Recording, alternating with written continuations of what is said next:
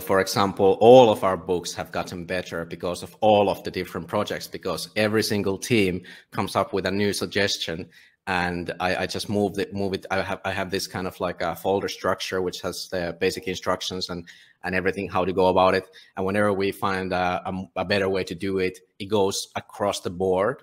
So it's kind of like propagating nodes, really. Like I think that's not. I'm going to start using that.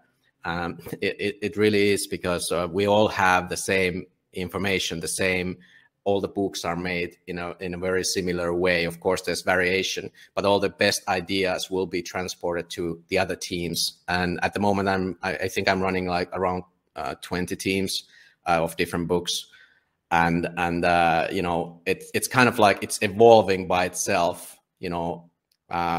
I don't plan it from a central location. Sure, I gave the first guidelines based on, but that was based on our experience with the Finnish version of Bitcoin Standard, which we didn't know what the hell we were doing at all. Like, we were just like, yeah, let's translate that book. It's probably easy, right? No, it was not easy at all.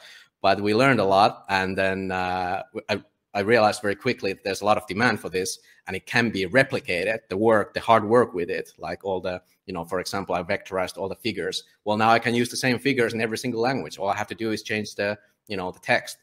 And that's just one example. But yeah, it goes across the board, and it just keeps getting better and better. And the people are so damn motivated. It's really a beautiful sight to behold.